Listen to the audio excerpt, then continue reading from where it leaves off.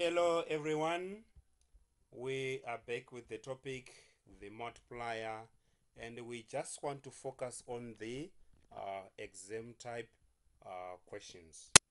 Now the first question is, using the information provided, calculate the multiplier, and you get 3 marks. Now the first part of answering this question is to write the formula.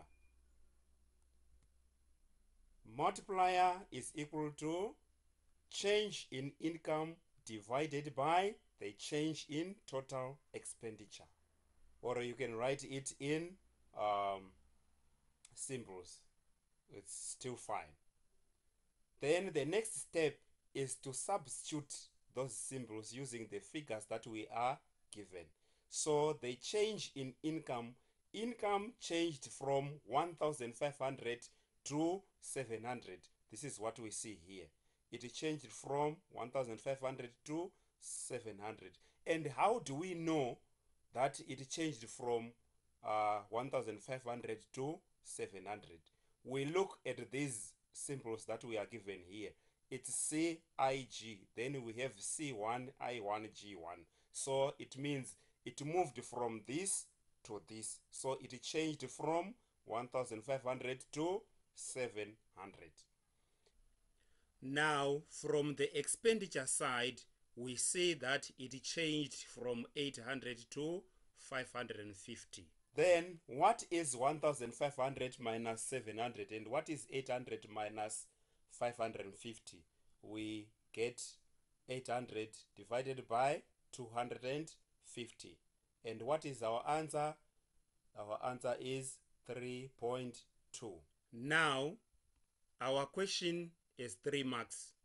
That means you get 1 mark for the formula, 1 mark for substitution, and 1 mark for your final answer. Question number 2, explain the multiplier effect on the economy. How does the multiplier affect the economy? What is its effect? Consumption spending causes a decrease in the multiplier of 3.2.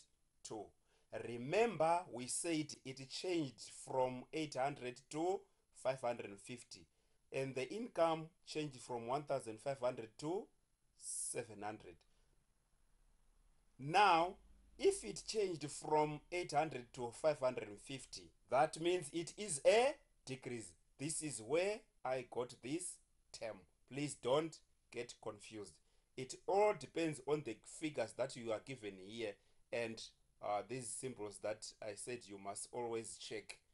Is CIG at the top or is at the bottom?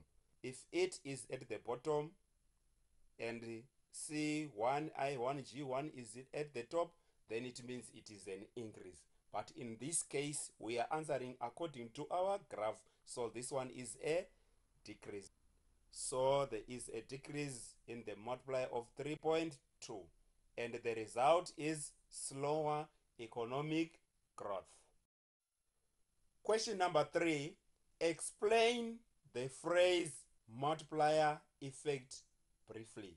What does it mean when they say multiplier effect? Please note that you are given 2 marks. So you don't have to write 7 paragraphs just fighting for 2 marks. A lot of learners make a mistake putting a lot of effort on something that is very few marks. According to the multiplier effect, an increased expenditure can result in a greater rise in national aggregate revenue, also gross domestic product. You get yourself 2 marks. What causes a positive multiplier impact as investment increases? This is your last question, and please note that it's just 2 marks. but I'm just going to give you as many as possible. Businesses will produce and supply more products, resulting in more profits. Remember, we are talking about the increase in the investment. Once there is an increase in the investment, it means that businesses are producing more. The supply also increases. That means the businesses are also going to get high profits.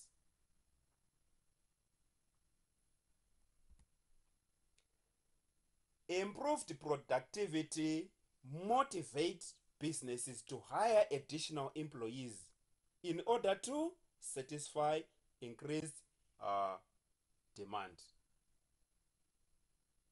So, for the businesses to be able to produce more, they need to hire more workers. Remember, when there is an increased demand, the households are buying more, they are demanding more. So you need to increase your supply. In order to match the supply, you need to produce more. That means you have to hire more workers. Now that more workers have been hired, it means that the households are now earning more money. So when they have more money, they are going to demand more. That means the expenditure by the households also increases.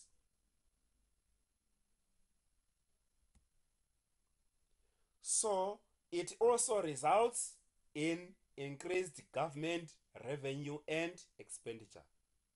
How so? Remember, we said we have hired more workers. When there are more workers that have been hired, those workers are going to be paying tax. That means the government is now getting more money. The government revenue increased.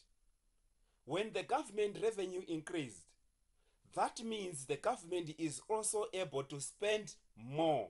That is why we are saying it results in increased government revenue and expenditure.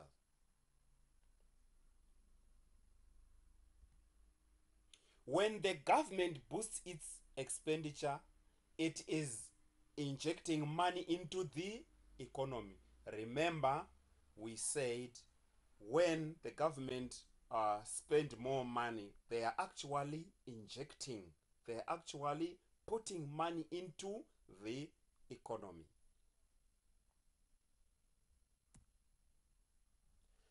So you can see that the multiplier is in operation, since every new expenditure is an injection into the economy.